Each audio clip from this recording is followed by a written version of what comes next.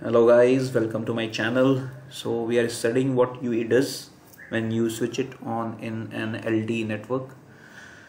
So far we have studied random access procedure in which UE receive the resources using which UE will talk to enodeB in uplink direction.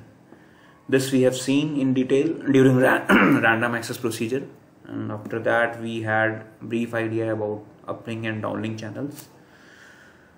Okay, so let's start this lecture. In this lecture we will study how UE will establish RRC connection with enodeB. So this is our UE, and this is our enodeB, and this is our MME. Okay, so let me draw these lines. Okay, so initially UE is in RRC idle state. Okay, it's in RRC idle. Idle means UE is not initiating or receiving any call. Also, it's not browsing any kind of data. It's in idle state. So using the resources that UE got in random access procedure, it will send the RRC connection request message to enodeB. This is the first RRC message, that is RRC connection request message. Okay, in response to this message, enodeB will send RRC connection setup message, and in response to this message, UE will send RRC connection setup complete message. Okay, now we will discuss the IEs of this message. In the first message, UE will send the UE ID. UE ID could be any random number. Okay, and also it could be your GUTI. If UE has stored this GUTI, it hasn't removed this GUTI. Actually, this is a temporary ID which UE got from network, so it can use GUTI as well, and also it can use IMSI as well.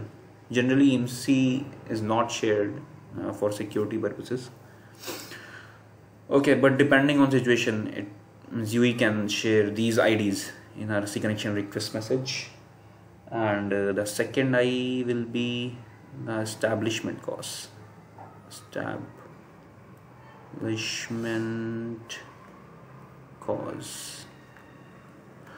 And this establishment cause could be your MO signaling. MO signaling. Okay.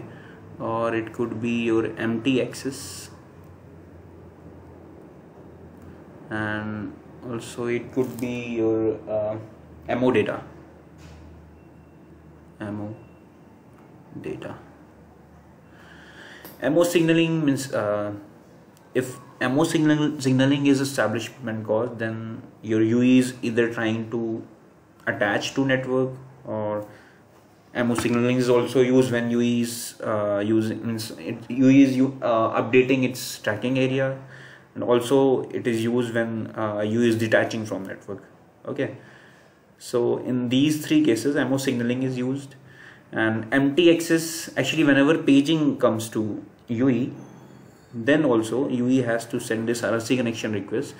So if establishment cause is empty access, it means UE is responding to paging message. And MO data, when UE is trying to get some resources, some uplink resources from network. Okay, now come to the second message. Before coming to second message, I would like to explain one more thing, that is this message, RRC connection request message, it is using SRB, that is signaling radio bearer.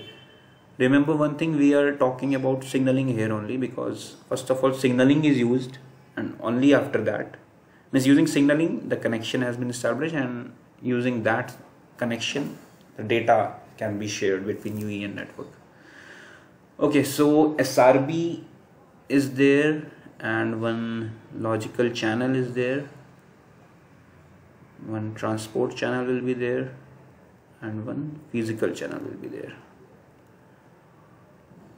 Means this message RRC connection request use SRB 0, and the logical channel which is used here is your CCCH, that is common control channel, and the transport channel which is used here is ULSCH. These all are uplink channels, and physical channel that is used is your PUSCH. So remember one thing, that SRB 0 is common for all UEs, means any UE can use this SRB 0, and also this CCCH is also common to all UEs, means our UEs, so far our UE is not dedicated to our network, so any UE can use this common control channel or SRB 0 and can send the RRC connection request message. Okay, so now the RRC connection setup message, the IEs of this message are your it will share the configuration of SRB1. Configuration means it will send the how, means UE can use this SRB1. Okay, and why SRB1 configuration is given to UE? Because SRB1 can be used for dedicated purposes only, means okay, so means after this message our UE will be dedicated to our network, it will use dedicated resources. Okay, so configuration of SRB1 will be there, UE ID will be there. Okay, and one more thing, RRC transaction ID, RRC transaction ID, yes, RRC transaction ID. It has less importance, I have just mentioned this thing. The main thing here is configuration of SRB1. So UE will save this configuration, and after getting this message, UE will send the message on SRB1 only, which shows that our UE is now dedicated for this network. Okay, so let's see the SRB and channels for this message. SRB used here will be same, that is SRB 0, because so far UE hasn't, means the UE or network doesn't have this SRB1, so SRB 0 will be used here, and the logical channel, the transport channel, and the physical channel. Logical channel used here is your CCCH, but remember one thing, this CCH will be in downlink direction and that CCH will be in uplink direction. Okay, the transport channel used here is your DLSCH, that is downlink shared channel, and the physical channel used here is PDSCH.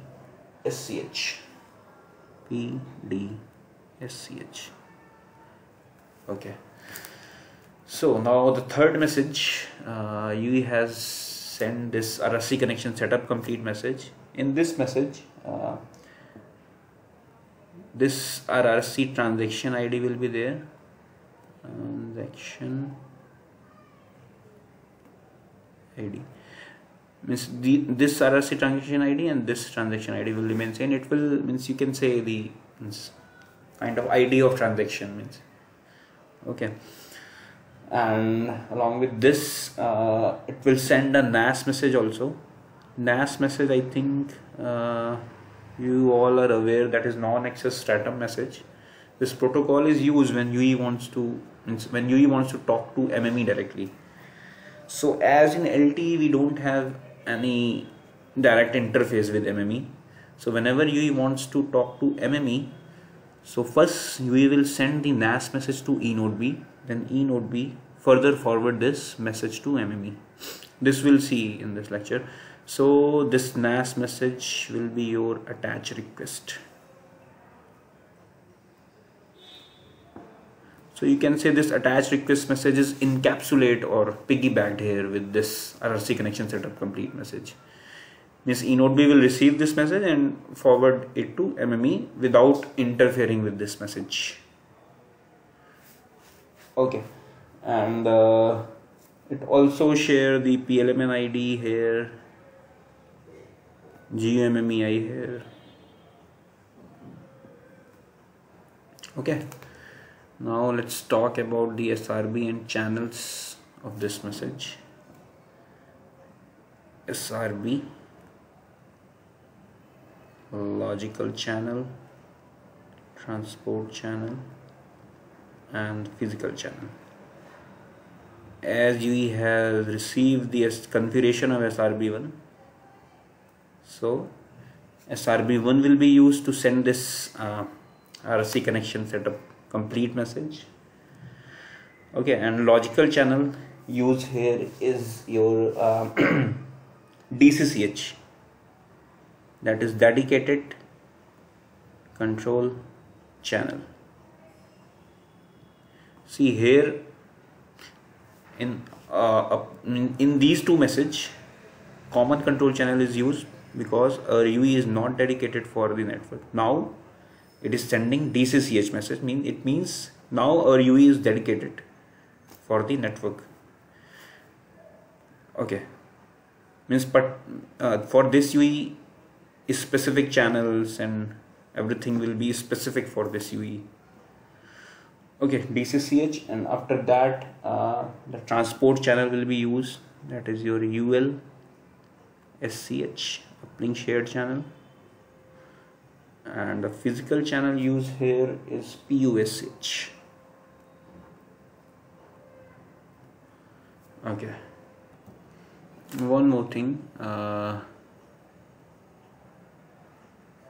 after this second message,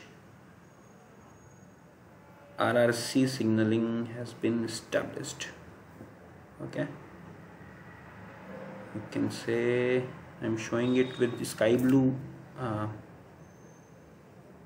color, that is RRC connection established. Okay, so now our UE is moved from RRC idle state to RRC connected state. Connected. Okay, so next is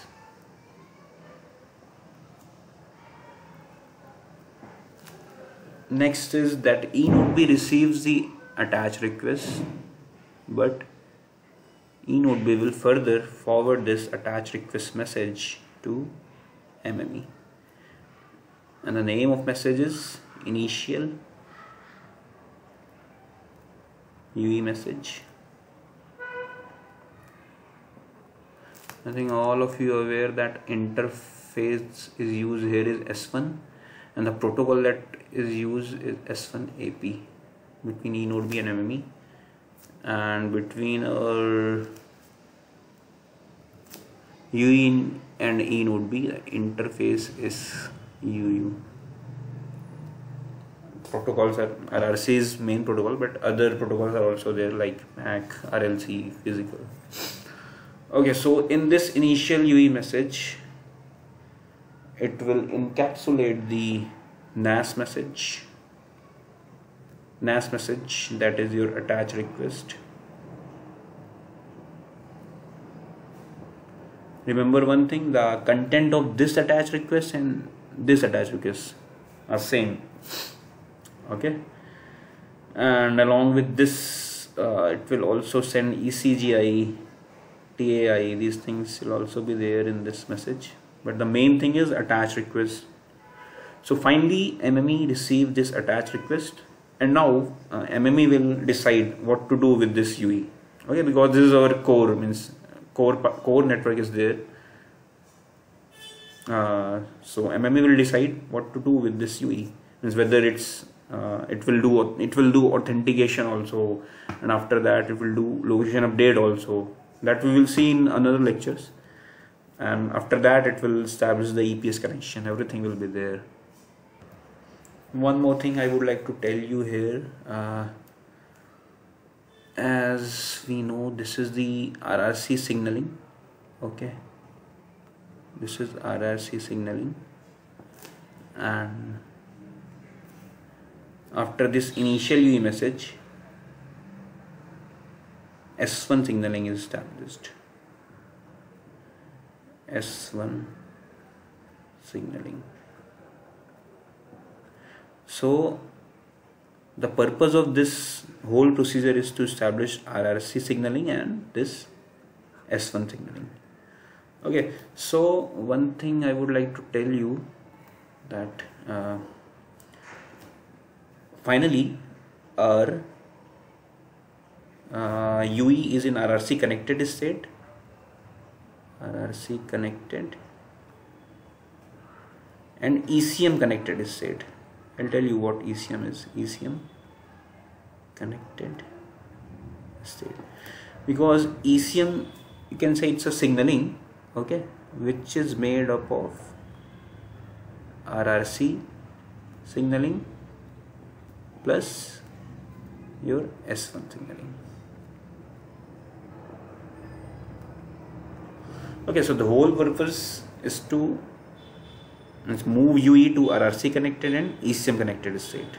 Okay, so why ECM connected state? Because RRC and S1 signaling has been established successfully, so UE is now in ECM connected state. Okay, so in next lecture we'll see what MME will do. It will do authentication, security, location update, and after that it will talk to PGW, and it will make the connection with PDN. We'll see everything in upcoming lectures. Thank you everyone.